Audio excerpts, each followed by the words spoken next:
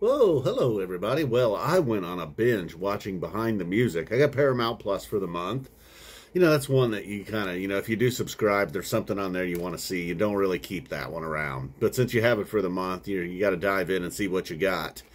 And I stumbled upon Behind the Music. I don't think I had probably seen an episode of this since the late 90s, maybe the early 2000s. They're calling it a Paramount Plus original somehow, when they definitely have episodes on there that are 26 years old or something.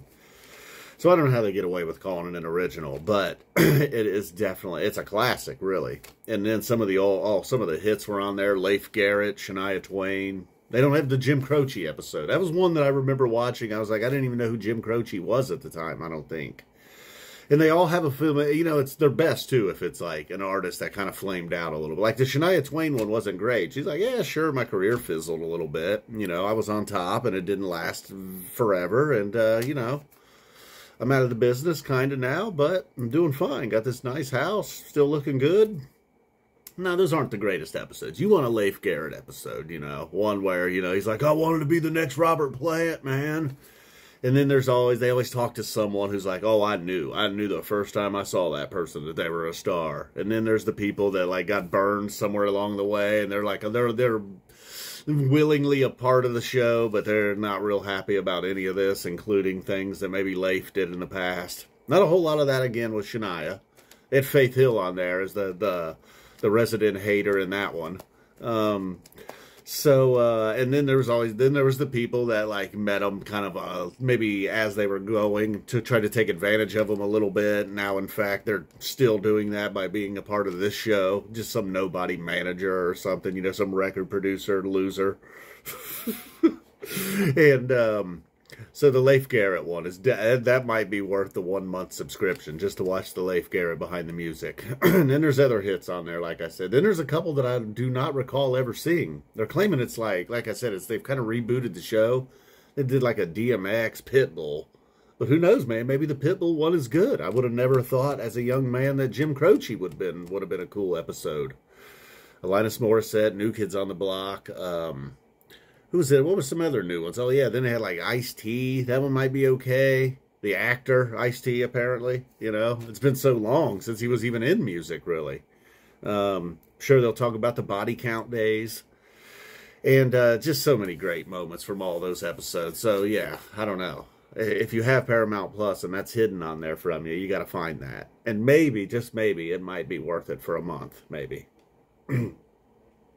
And then, oh yeah, Billy, last night as I was live streaming last night for members, the Walnut Creek show, Trey, I believe it was going on like while I was streaming that Trey joined Billy Joel on stage at the Garden. Now, I don't think that counts as an appearance for Trey. I mean, maybe it counts as an appearance for Trey, but this doesn't anyhow affect the stats in the race to the top between Billy Joel and Fish.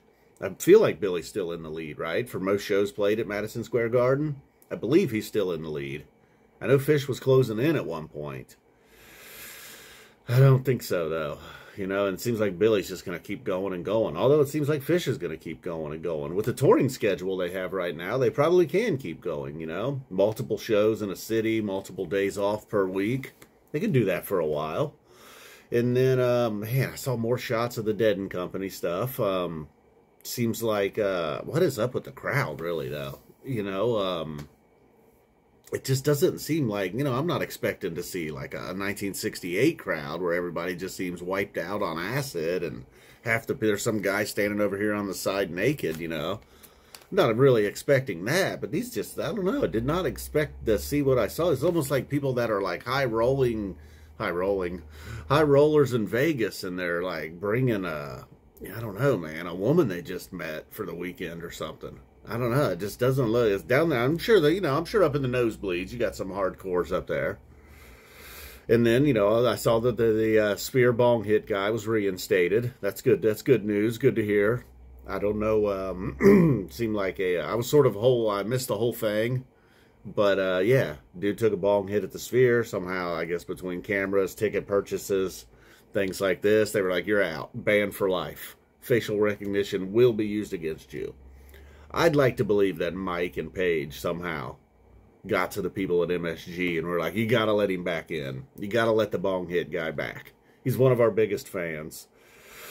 And, I mean, if you want to ban anybody, some of these people that I saw down there in the front of Dead & Company, I guess it was last weekend, maybe. Oh, man. They just, I mean, I'm sure they're nice people. They can do whatever they want, but that's just not what I expected. Maybe more so at the U2 shows. Did kind of look like the U2 did. Were people somehow putting, was this a deep fake, an AI? It's like how we went from deep fakes to AI real quick, right? I mean, it's the same thing, basically, kind of. Maybe not, really. I don't know. We got some upcoming shows, you know, channel members, Bob Weaver. We got 7/9/98. We even got video for that one. Then we got June 17, 2012, July 31st, 97. A couple other shows, I believe, maybe one back in 91. We got a few more, so look forward to those. Like I said, you got the video on YouTube of the July 9th, 1998 show. I forget where we were for June 17th, 12. Same thing with the and the 7/31/97. You know, it's not coming to me right now, but that was one where the date was like, oh yeah. Like recently, December 29th, 94, Bowie was brought up, and I was like, oh yeah, I don't quite remember hearing that, but, or I mean, I don't quite remember what that sounds like, but the song and the date definitely checks out. Providence. All right, so, I don't know. I guess that's about all we got. And if you, yeah, oh yeah, I got to get back out there on the grass seed. That's pretty much what's been occupying a lot of my time. There's some spot over here, situation with the fence and the neighbor. I don't know. I ended up with a big spot of a big long stretch, about 2 feet wide, 30 feet long or something, that needed seeded. I kind of felt like, you know, he should have done that maybe. You know, he's the one screwed up his fence and in turn screwing up my yard, but he's just like, nah, you can go ahead and seed that yourself, buddy. Sorry about your mud strip. All right, guys, boom. Weeds are already getting in there too. It's unbelievable. I don't understand these weeds. They just grow and grow everywhere out of concrete. It's just like, he's got a bunch of rocks too. He's like a rock guy. He's Mr. Landscaping over there. You know, he like lined his fence with rocks. You know, it looks nice. Hey, good for him. But you know, once he realized he screwed up and he had to redo the fence, a lot of rocks over here. That's a lot of rocks on my side, pal. All right, that's enough. Boom. I know you guys care about the neighbor situation. Still can't get the hummingbirds to drink from the hummingbird feeder. I don't know what I've done wrong. Maybe I didn't clean it properly. It did kind of just sit around all winter, or perhaps it was dusty. I don't know. I should have washed it off or something. Hummingbirds hate it. All right, boom. We're out of here. Did I cover everything? We did. We covered Leif Garrett. That was big. Oh, yeah. What up, Kev? Every now and then I see that in the comments, like here on YouTube or just somewhere in social media. Or I imagine someone perhaps has even said that at a show. But a guy at Papa John's, I'm in there just waiting, picking up my food. You know, he was first. Took him quite a while to order. He was, you know, not the kind of guy you expect to say what up, Kev, either. He's just an older guy. Just didn't seem, I don't know. I don't know. He just like didn't seem cool or hip or whatever. I don't know. I don't know that you have to be necessarily to say that. So she gets done dealing with him and she's like, yeah, can I help you? Do you have a carry out? And I was like, yeah, order for Kevin. And as soon as I said that, he looked right at me and was like, what up, Kev?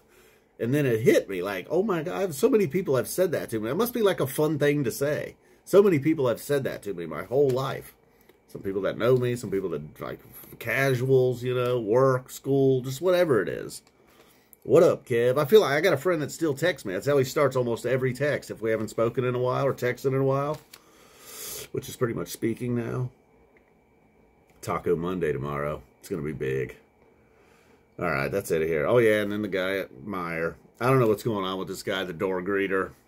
I don't know what we got going on. It could be a spectrum situation. He's a really nice kid. But the other day, I'm following a guy in. This guy's a couple steps in front of me. Walking slower than me, so I'm walking slow, trying to stay behind him. I mean, I don't want to be that guy that's breathing down his neck. Like, come on, man, let's get into Myers, get cat food, woo! But the greeter guy was like, well, you know, what do you know? What the hell just happened there? We had a little hitch in the video. He was like, what do you know about Bob Marley? And I just instantly knew he wasn't talking to me, because he's clocking this guy, you know. 10 steps away, he was already eyeballing us. Mainly the other guy, though. Zeroed in on his hat. The guy had on a hat. Kind of Bob Marley hat. Then the guy was a little startled and taken me. He's like, what was that? You know? And at this time, I'm passing by. And he says it again. Well, you know about Bob Marley. And I wanted to kind of hang back and hear exactly the conversation go down. By the time I was leaving, it was all over. Everybody was gone.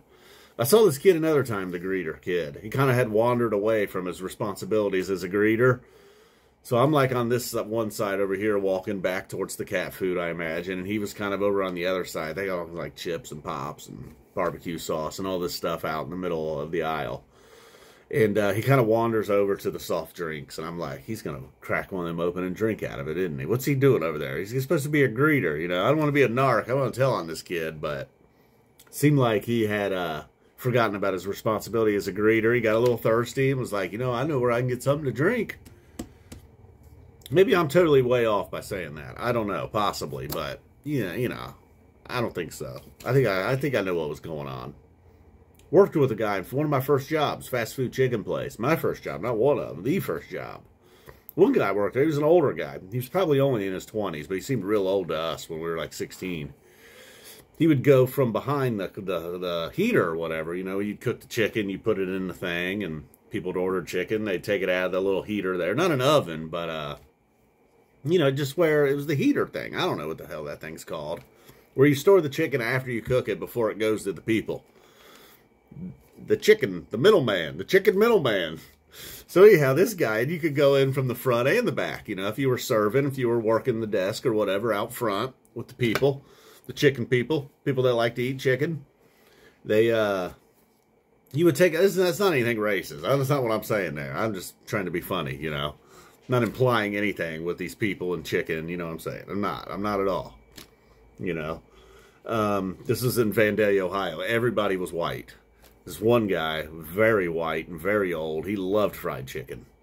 Anyways, this guy, Terry, would come around the back. This 20-year-old old guy. He would go around the back of the not oven chicken holder thing, the middleman. He would take chicken legs off the tray and eat them, and then throw them underneath the thing. And for a couple weeks there, we were like, man, there's always a shortage. It'll be like, hey, did somebody get all legs? Where's all the legs? You guys dishing out legs? What's going on? It's supposed to be equal. And then someday, finally, should have done it nightly. Tells you we weren't really keeping up on the cleaning, and finally pushed those suckers. They were on wheels. It was like 14 chicken leg bones under there. Guy had been sniping them, Terry. I think he had quit by then, too. He didn't work there long. Probably got sick of the chicken. Probably found another place. He was like, man, I'm going down to Taco Bell. I like their food better. Terry. I know his last name. I ain't going to say it. You never know. Saw Terry years later. Me and my friend that were both working there with Terry, the chicken man. We saw him. He acted like he didn't know us, but he was like, oh, I bet you those guys know. They found out, didn't they? After I quit that chicken place all those years ago, I bet you they found them bones. That's how Rex Heuerman felt. That's how this guy was the look he had in his face. Same look a serial killer has when they've been had. This guy probably hit every fast food joint in town, eating all their food, throwing it under the oven thing, post-oven heater, warmer upper. Keep it warm. You know what I'm talking about, the chicken middleman thing. Boom, we're out of here. I love you guys. If you made it 13 and a half minutes, good. Thank you.